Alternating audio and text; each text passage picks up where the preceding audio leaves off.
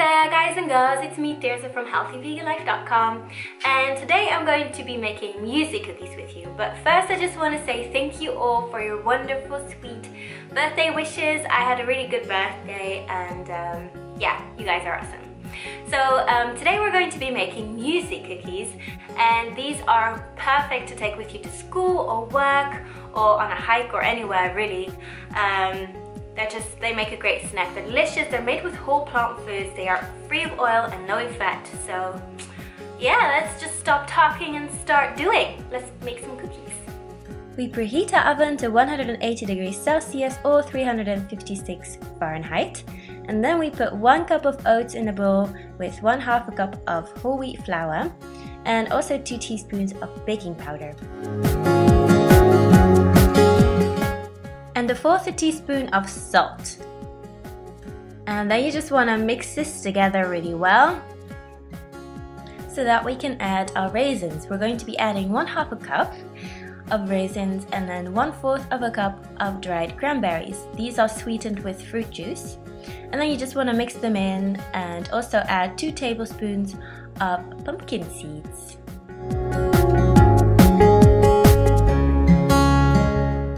Then you want to set that aside and grab a smaller bowl for our wet ingredients. So into this bowl we will put 1/2 of a cup of unsweetened applesauce, 2 tablespoons of brown sugar, and 1 teaspoon of almond extract. And then just mix that through really well until it's well combined, and then we can mix in the wet ingredients into the dry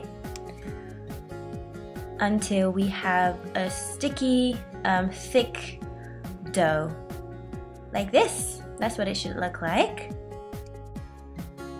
Now line a baking tray with parchment paper and put really big heaping tablespoons of the dough onto the plate. We are making 12 cookies with this, and then with wet fingers you want to just shape them into these cookies, and then we're ready to bake. You can bake them for 15 to 20 minutes. I bake mine on 20 because I like them crispy.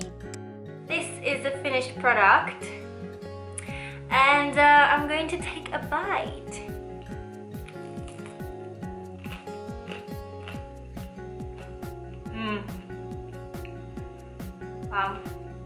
On the outside they're nice and crispy, and on the inside they're more chewy. They're not overly sweet, but I actually kind of enjoy that. Otherwise, you know, a cookie's gonna make me nauseous. You can really taste the oats in there, and the dried fruit make it nice and sweet, and then the pumpkin seeds make it more like, have that nutty, earthy flavor that they add to the cookie. I think you're going to enjoy this. Now, if you happen to be interested in more low-fat, vegan, healthy recipes, you can find them in my recipe ebook. It's on my website. You get both a PDF with color and pictures, as well as a black and white version that you can print out and take into your kitchen. Yeah, the link to that is in the description.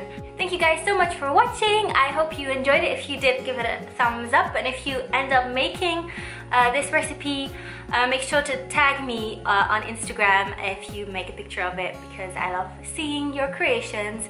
And if you have any additions or changes that you made to the recipe, let me know in the comments or on Instagram or wherever. See you guys soon.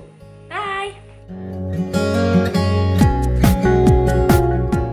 I just did some groceries really quickly as I was letting these cookies cool off. And I came back and my room smells so nice. So that's another plus of these cookies, they make your house smell nice.